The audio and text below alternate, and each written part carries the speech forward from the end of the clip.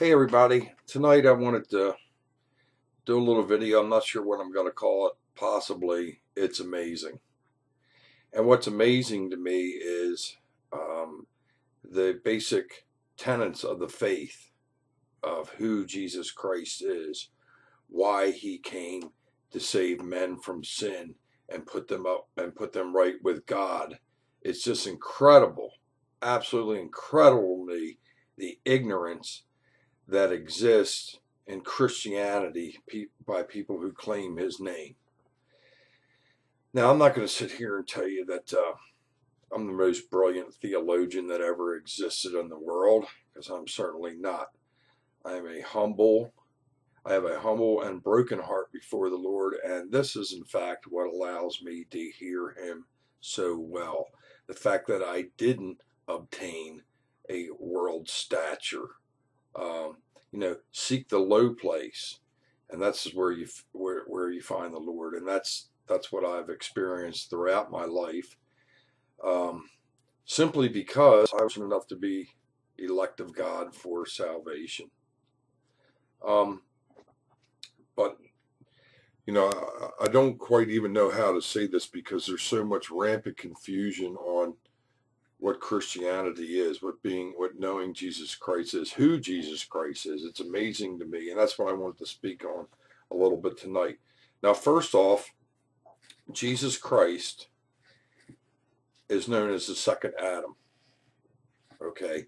And the reason he's known as the second Adam is because when man sinned in disobedience to God, Adam and Eve in the Garden of Eden, they experienced death, of separation. And of course, the serpent told them, when he tempted Eve with the fruit, which I believe is figurative, but he said, surely you won't die. And, eat of the tree of good and evil, the tree of knowledge. Surely you won't die. But it was done in independence and rebellion against God. And of course, she ate of it. And then Adam, her husband, tried to shield her from the Lord and the Lord's anger, which is, of course, was his sin.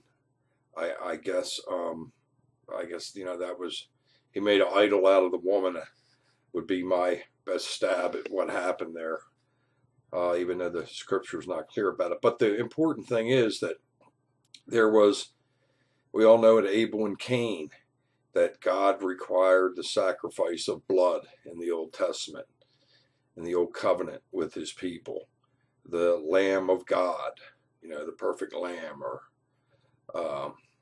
ram or whatever was to be sacrificed unto the Lord for the forgiveness of sins. And God promised throughout the Old Testament he would send the Lamb of God, the Messiah, in the person of Jesus Christ, as we know as Christians, to be the atonement for all that would believe in faith in his death and resurrection and shedding of his blood upon the cross. And this is what gives men the opportunity to be put right with God since the fall in Genesis. So when Jesus told Nicodemus, a man must be born again of spirit to enter the kingdom of God. He is a new creation. The Bible tells us our sins are as far as from the east as the west. We're white as snow because we are washed in the blood of the Lamb. And that's all nice religious talk, but in actuality, it is a spiritual event that happens in faith when we confess our sins and need for the Lord Jesus Christ. And all that the Father gives to Jesus will come to me, Jesus said. And this is exactly what occurs. Now, there's different views on who, of course, can find salvation. From the Reformed view, which I believe is the most correct doctrinal teaching that is taught in seminary, to the Arminian view that feels that anybody can come. And then, of course, there's a universal view, and there's all kinds of flavors of that that teach, that hell is an era of correction, that all humanity will come after death. But to the best of my knowledge, that really doesn't square with other parts of the Bible to me. The Lord hasn't really shown me, so I really can't say, but I do know the things that the Lord Jesus Christ has shown me in my spirit, because I do have a personal relationship with him. My sheep hear my voice. And what I've discovered is, to my chagrin, is that most ministers, most people that go and get educated formally, and understand, I'm not against education.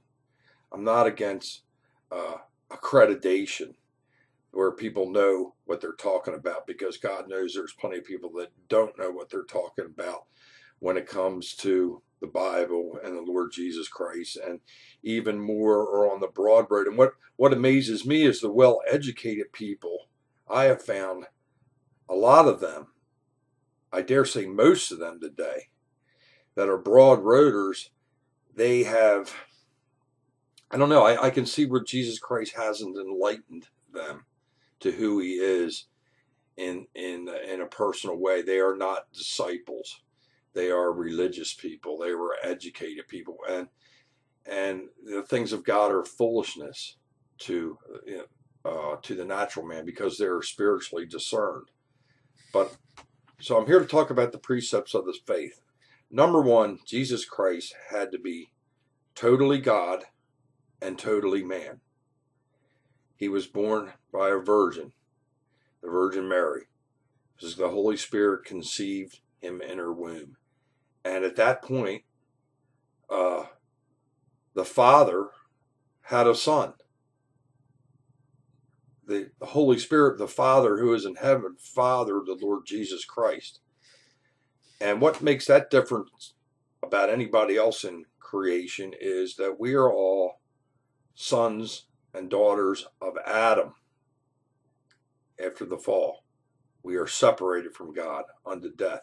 People say, well, God made me this way.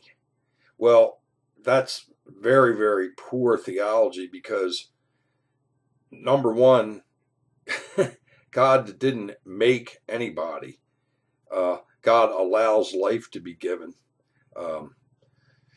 through conception, and he also knows who is his while they are in the womb.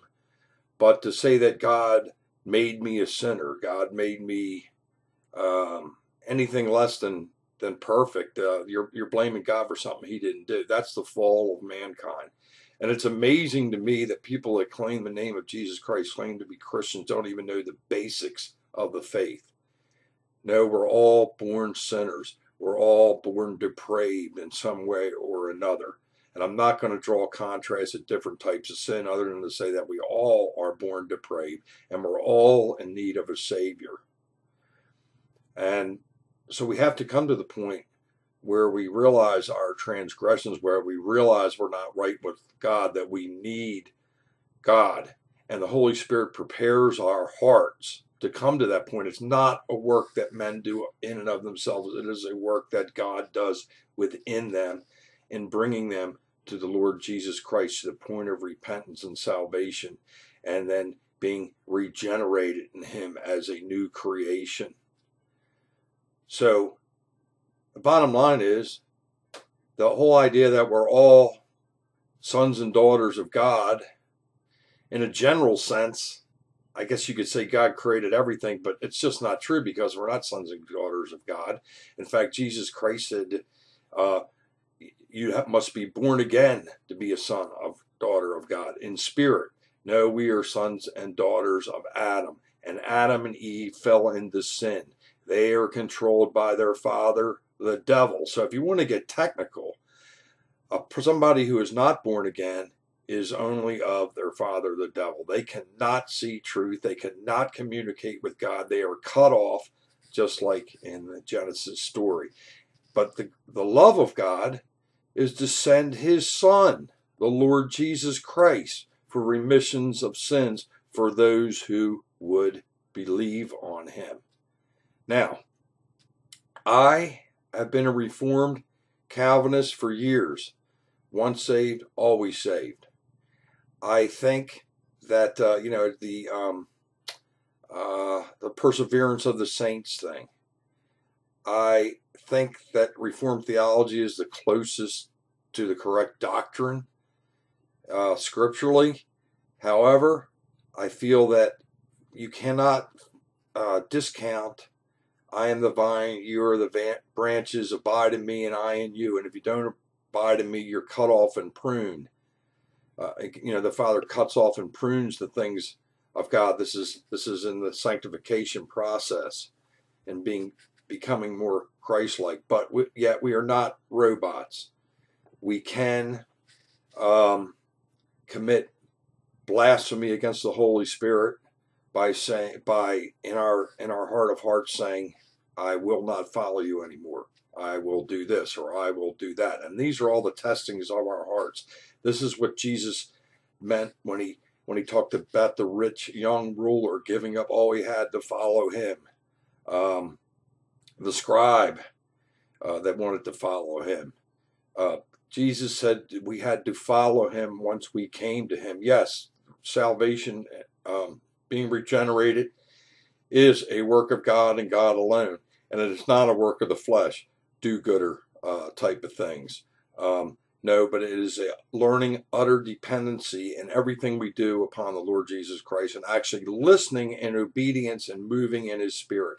This is what we have to do.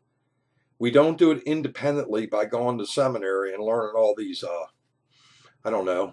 these different directions on how to get to heaven, because that's what you have today out there in the church. You have different denominations, different beliefs, different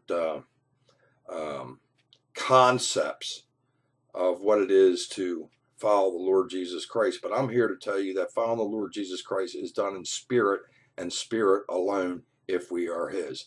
We must learn to listen as Abraham did and be obedient to God as Abraham did. Jesus Christ is our salvation. We must enter in to the holies of holies through him and only by him. We cannot do it independently of him by our own actions or even by how well educated we are. Now, I've had people attack me because I've spoken the truth of God. I do know the precepts of the faith. I do know what it means to be a Christian. I do know what it means to be regenerated, sanctified, born again. I know what it means to walk in the Spirit. I've seen healings. I've seen demons. I've seen all kinds of things in my life. And most people, and I've been to churches and says, anybody else seen that? And nobody would raise their hand. And the reason is because the best that I can figure is because their hearts really aren't in to follow the Lord Jesus Christ. They might be scared, or they might have to give up something, or be put out of their comfort zone if they really would listen to the Holy Spirit within them and follow him in obedience. That's why Jesus says, I desire obedience rather than sacrifice, rather than worship service. No, I desire obedience. Listen to me. The Lord Jesus Christ told me when I was trying to get ordained as an independent Episcopal and some other ministers, after I had my NDE, he appeared to me again. I could hardly see it out of the side of my eye, but I knew it was the Lord because I'd seen it during my near-death experience, and I also saw it during my pastoral vision years before that. Then I walked towards it, and I got on my knees, and I could feel the presence of the Lord there. And I didn't understand it because I thought I was doing something for the Lord and becoming a minister. Let's get credentialed with a good, respectable organization. And Dr. Gross, who taught me for 6 years in street ministry, DD, PhD, said, Roland, don't you see it's the Lord Jesus Christ saying, follow me. Follow me, Roland. And that's what I'm hard after doing. And brothers and sisters, it has cost me to follow the Lord Jesus Christ, because it means that I can't fit in to a particular group. Well, this is how we do things, or this is how, our theology, this is how we think. We compartmentalize the Lord. We figure it out, and we have this nice, neat order of how we do things. And brothers and sisters, if you're the Lord's, you don't follow men, you follow the Lord. You follow spirit. Yes, there are spiritual authority and spiritual elders, but how do you tell who a spiritual elder is? You tell by the experience and by the power that shows in their life. You know that they know the Lord. You know that they know the way. It's not just where they have a THD or a PhD or anything. That has nothing to do with it. You have people that aren't even born again that have those kind of credentialing. I have some, I don't know, people would laugh at it because I have some honorary doctorates. And I hardly ever talk about it because I know how the world looks at that. But that's something of the world. That's something of the world. But I'm here to tell you that Jesus Christ had to be totally God and totally man. He had to die on a cross for our sins. And if you're his, you will come to the point of salvation. But the question is, will you follow him? This is why Paul talked about running the good race. This is why Christ talked about the different types of seeds, the sower and the seeds, the different types of ground, the shallow ground, the hard ground. And it just amazes me. It just amazes me. And I'll be honest with you, I was on an ex-homosexual site, and it amazed me how ignorant these people that claim the name of the Lord Jesus Christ were. They thought, well, God created me like this. That's nonsense. God doesn't create anybody. The only person that God created, if you will, was the person of the Lord Jesus Christ in the womb of Mary. That's who God created. The rest of them were offspring of Adam from after the fall. And once again, this is why we have to come to Jesus Christ, who's known as the second Adam, for our remission of sins in faith by grace of God. It's not something we can do. It's something we have to depend on the Lord to do through us. And this makes no sense to the natural mind, because man wants to be in command and control of his life, and he doesn't really want God to be. And that's why Jesus Christ says, and few that it will be that find it. The road is narrow, and few that it will be that find it. It also says in the end days there will be many with a form of godliness, but not the power thereof. Stay away from people like this. So I'm just amazed by the extreme ignorance of the faith that 50 years ago people would have known these basic truths of who Jesus Christ was and why he came to die. And they have no idea.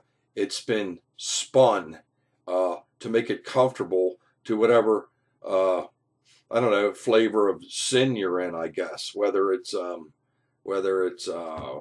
don't know, sexual sin or pride of life or whatever it is. People will disregard parts of the scripture and only look at the parts that they want to see, and that's them doing it independently of the Lord. They are not the Lord's. If you don't follow the Lord in spirit, through the atonement of the Lord Jesus Christ, if you don't know the Lord and hear the Lord and experience the Lord, you are not his. Or you have chosen the broad road and not listening to him because it's easier on you. And me, I'm an ex-soldier. I had an ND in my 20 years in the Army and 2 days after my ordination. And I made up my mind. I said, Lord, I don't want to be pew stuffing in some church. I want to follow you. I want to know. I want the enemy to know who I am. I want to be effective. And a week after I had my major heart attack and they didn't expect me to survive, a black female nurse came to me and said, Mr. Dell, the enemy knows who you are, but it will not stop what God has planned for you. And I was floored because that was a private prayer. And I'm also just as floored of people who claim his name, well-educated people that are going to tell me I don't know what I'm talking about. Because, you know, one man wrote something about be ye transformed. People get stuck into their old habits. Be ye transformed. And I wrote him back and I said, as a simple theological point, people cannot be transformed unless they have the power of the Lord Jesus Christ, the Holy Spirit working in their life. And the man had a fit because the man wanted to do it independently of the truth of God. You cannot be transformed. You are not a new creation unless you have the Holy Spirit doing a work within you. God bless. Lord Jesus. people's Bible is atrocious. And you also have pink and fluffy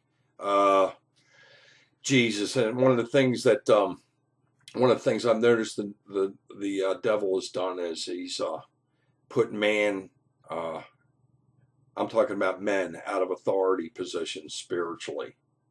Authority positions were given to men. They were not given to women and children. And, people don't like that because, oh, well, that's discriminatory, or that's Paul. No, that's the way that God created mankind. And there are certain orders and certain ways that the Lord works, and there are certain ways that he doesn't work. And I'm telling you the basic foundational truths of the Bible, and I don't care what has happened in this last generation because they're wrong. God never changes, and he never will. And we can only have salvation in the person of the Lord Jesus Christ if we have been chosen, if we have experienced salvation, and if we choose to follow him in obedience. Now, he's faithful and just to forgive us our sins when we screw up, because God knows we all do. But it's a matter of the heart. Our heart is tested. And the question is, will you follow him, or will you follow something else on a divergent path, which Jesus called the broad road? God bless you all. Good night.